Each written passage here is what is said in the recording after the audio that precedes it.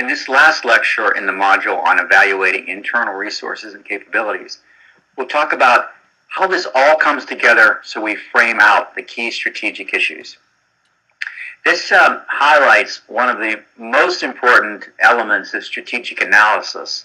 This is the situational analysis, not deciding what to do, but deciding what the possibilities are, what the risks are, etc., the threats, but also then saying, okay, where do we focus our energy? There, as one of the earlier discussion points, we talked about how there's so much causal ambiguity. No one really knows what causes things to happen the way they do. In addition, you have all this social complexity. So many things are happening. Where does management, where do decision makers, where do the high-paid people, if you will, focus their energy and attention? As a strategic analyst, your job is to focus the attention of senior management on the things that are really important. And I don't mean the things that are important because you think they're important.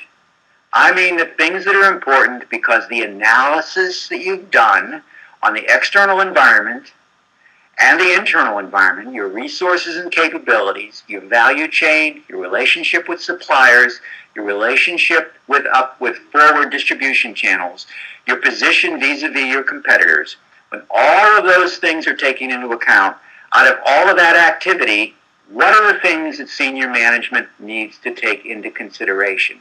Those are the key strategic issues. There shouldn't be a lot of them because no one can focus their attention on more than, say, 3 to 5 things, maybe a few more. But generally, not too many things. What are the key items? Down in the organization, you can focus on some other operational things, but what deserves senior management attention? A good strategist, a good strategic analyst is very good at using the analysis of a company, not their opinion, the analysis of a company to focus senior management on the truly critical issues for their long-term success. And there's generally 2 categories. One is how-to issues.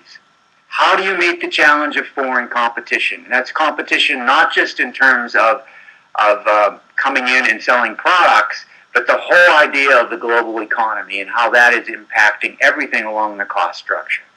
How do you deal with the potential of a competitor starting to cut prices? And that's particularly true of foreign competitors.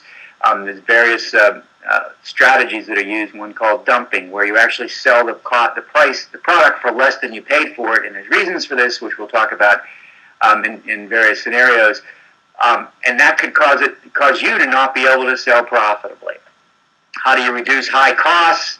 Whenever you have them, how do you prepare yourself if you have to respond with price reductions going forward? How do you make sure you grow your growth, keep your customers happy, keep demand growing? You want your customers not only to be happy, but to come back for more.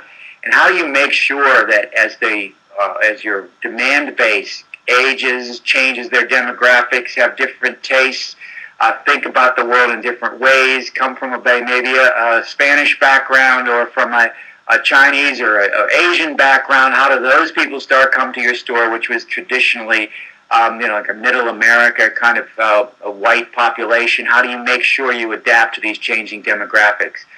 You frame issues specific to your organization, related to the value chain, related to your relative competitiveness, related to all the things, the resources and capabilities you have.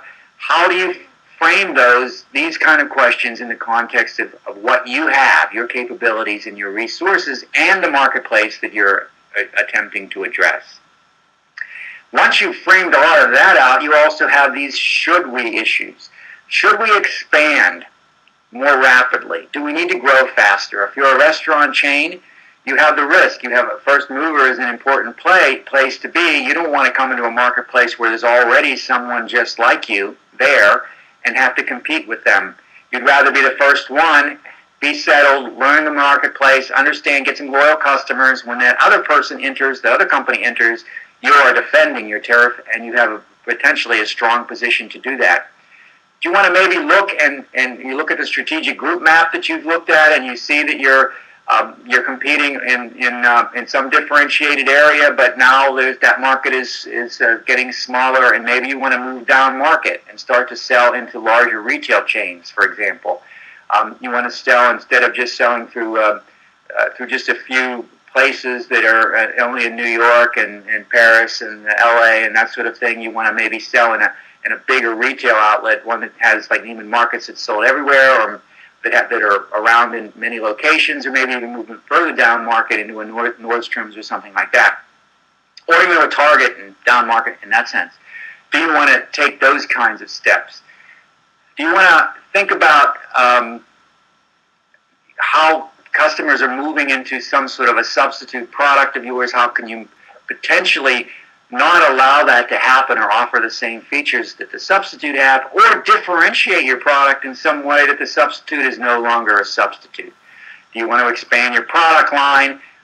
If so, in which areas, which suppliers? Maybe your suppliers that you already have relationships with also supply others, that you can get access to that product with some of the same relationships you already have, in which case you have a resource of those relationships and the capability of distributing that. So maybe your supplier will want to push through you. You become his forward channel, push through you some products that they're also manufacturing. And then you might want to be thinking about some area where you're very weak, and make sure you put an initiative in place to address the cost structure you have in some part of your business. Maybe there's a real weakness there, a vulnerability, and you want to ask yourself, do we want to close that business down? Remember, we looked at industries earlier, and it could very well be that the industry you're in is not a particularly attractive one over the long term. Perhaps it only addressed one sort of small segment of the population, which is now aging away and no longer comes to visit in your stores. They no longer come there because they're aging out of your marketplace, in which case you have to think about other products and other ways that you can maybe even go into a different industry in some manner. So those are the sorts of issues that, as a strategic analyst, remember, not your opinion, but from all the analysis that you've done, what does the analysis tell you? To zero in on those strategic issues that you need to deal with in order for you to sustain long-term your competitive position, grow your revenue, grow your profits, and continue to keep all of your stakeholders, your customers, your suppliers, all of your investors, your bankers, and all of that, take care of their investments, and take care of the team and the organization, and make sure it sustains itself and succeeds in the long term. And there are various strategies to do that. We'll talk in another module about some of the key generic strategies, we call them, that allow you to be successful in the marketplace.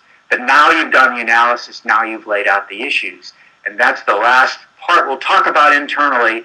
Your end product is a series of issues that you feel, as an analyst, the data tells you senior management should be focusing on. We'll see you at the next module.